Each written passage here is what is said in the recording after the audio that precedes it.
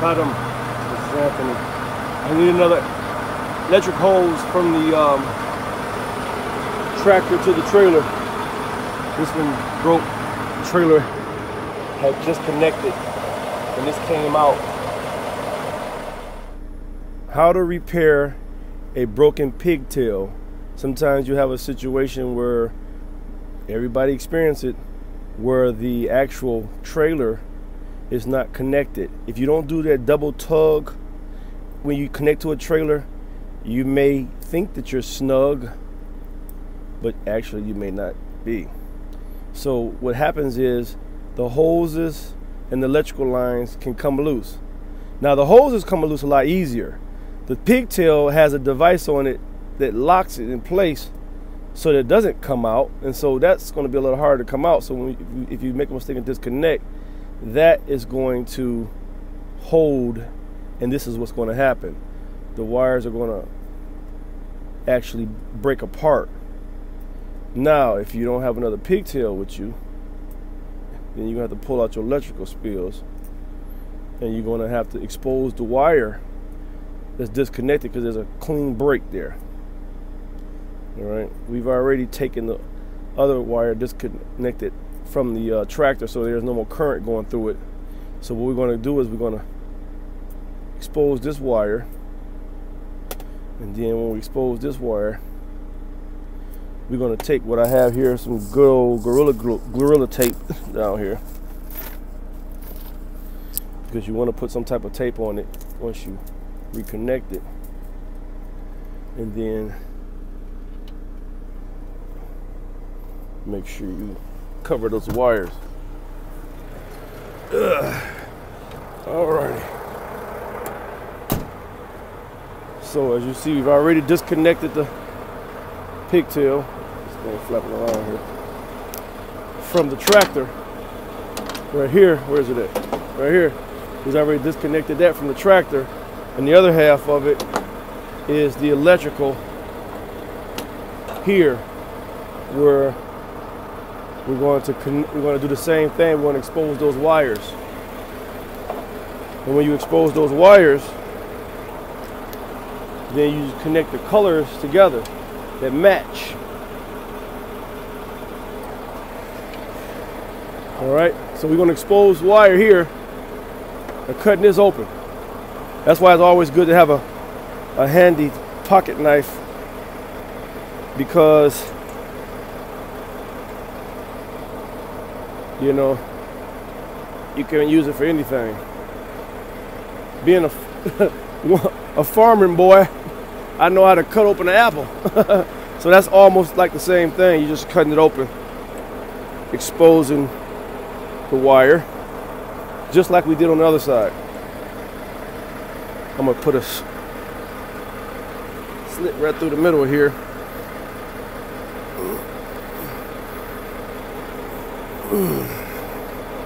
Be careful when you handling sharp items not to cut yourself.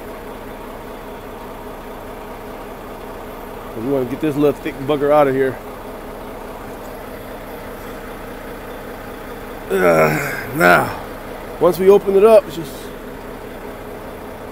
then we allow yourself to expose those wires, and then we're going to do the same thing with these wires that we did the other wires. We're going to cut it down and expose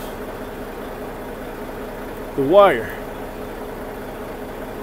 And each time we expose a wire, that's going to give us something to connect to on the other side. All right, like I say, be careful when you're dealing with sharp items. You want to cut yourself. But this is a live situation here, a live load that coming right out of the gate, we had an issue. You see, one thing about this industry, you're going to have some issues. But a problem is not a problem unless you don't have a solution. Okay?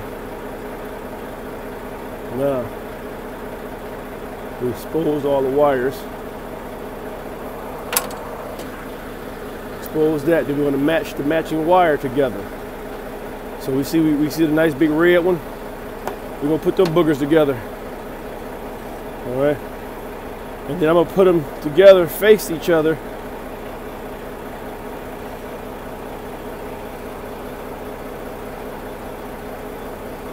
There's many techniques of connecting wires, but right now we kind of under a little bit of pressure because we're under a live load. So we're gonna hold on for a minute.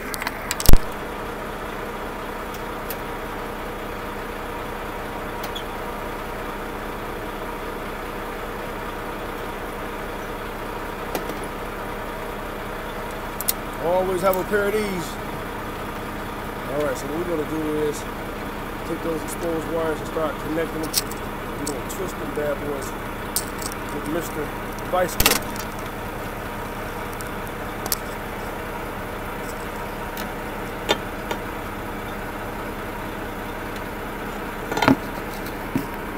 You want about as secure connection as you can get. This might be taking a little bit longer that I was making a video for because we don't want it to. That's why we're gonna see if we can do it in the time frame.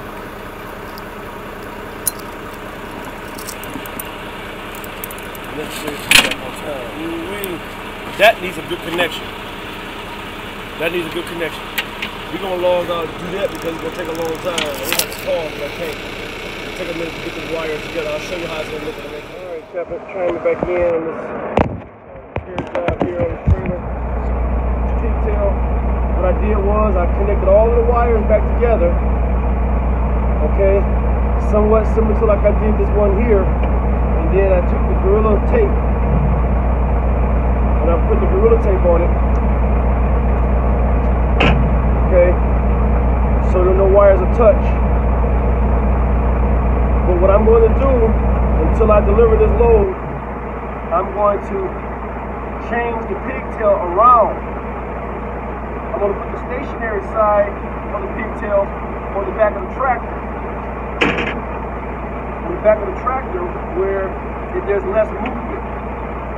And then the part where it came apart from on the trailer side, I'm going to put the one that's not broken. That way, when you move, it's not a problem if you're having a bad connection. But this is right here why it's good to have some understanding on several different mechanical areas. Because if you're out here on the road, you're liable to have some kind of issue that happens. And if you don't know how to prepare it yourself, you will be calling someone at this time of night. Charge you big bucks, and if you're the owner operator, you're going to pay, or the company's going to pay, somebody's going to pay for it. So you have to know how to correct your own mistakes. There we go.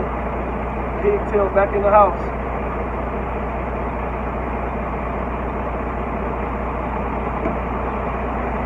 We're about to test it and see if the lights work. Plugging it up.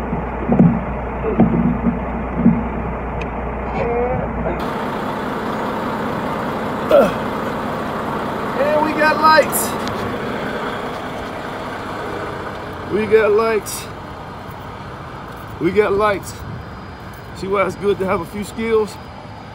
We got lights. We got lights.